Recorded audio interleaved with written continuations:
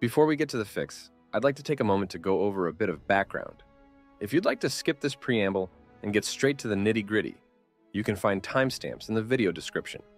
I recently released a video documenting the glaring graphical artifacts I saw when I tried out the Dragon's Dogma 2 character creator. To my surprise, the majority of comments under the video were claiming that they hadn't experienced anything like I was seeing.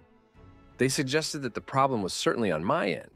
Perhaps my video card was failing, my drivers were out of date, or maybe I was just an idiot. After seeing so many negative comments, I started to wonder if they were right. Maybe it was all on my end and I royally screwed up. Should I delete the video? Thankfully, I eventually started getting comments from other players confirming the existence of the issue.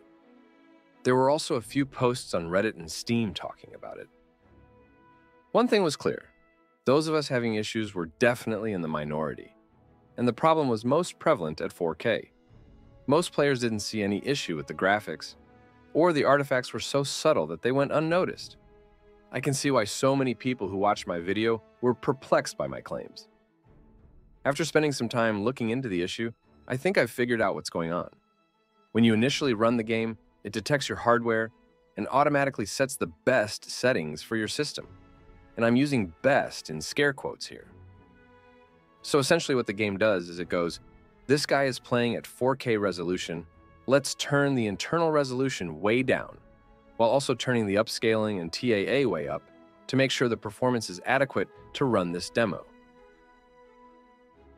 Since there are no real graphics options, you're stuck with whatever it sets, unless you wipe the configuration data and reinitialize the game. Which brings us to the workaround. We're going to trick the game into thinking we're running it at a far less demanding resolution, so that it keeps the upscaling and anti-aliasing to a minimum. With that out of the way, let's get started.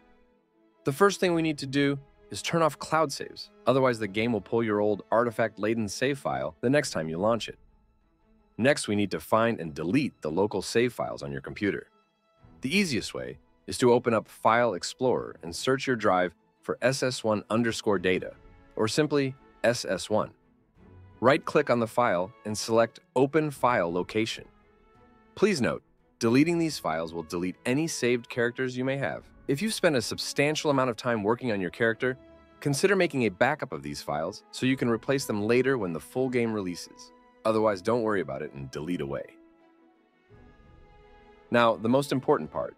We're going to change the desktop resolution lower than our monitor's native resolution. I'm dropping down from 4K all the way down to 1920 by 1080.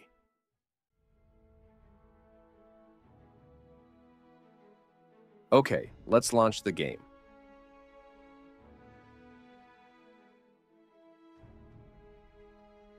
As you can see, we're back at the setup menu. Work your way through the settings until you're at the title screen. The new hidden settings are now locked in. Now, let's exit the game and go back to the Windows display options. Change the resolution back to your monitor's native resolution. Alright, stay with me guys. We're almost done. I promise. Before we relaunch the game, we need to make sure cloud saving won't undo our hard work. Re-enable Steam Cloud, and notice that there's a file conflict now. Click on the icon and select Local Save. Okay, we can now enjoy the fruits of our labor. Let's relaunch the game.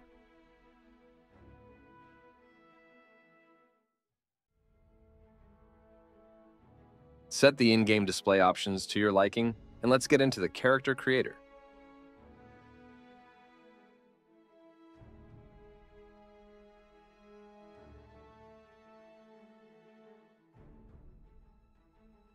And there we go. Not only are the artifacts gone, but the image quality is super crisp and clean. I'll be honest with you, I was feeling a bit pessimistic after my first impression with this demo. But now, having seen how good the graphics can potentially look, I'm really looking forward to playing with the graphics settings at launch. If you try this workaround, please tell us your results in the comments. I'll be back with more Dragon's Dogma 2 content when the game releases later this month.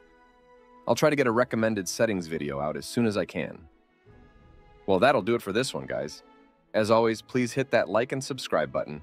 but only if you found this video helpful or interesting. And if you pound that dislike button, I'd appreciate it if you'd leave a comment telling me what you disagreed with. Till next time.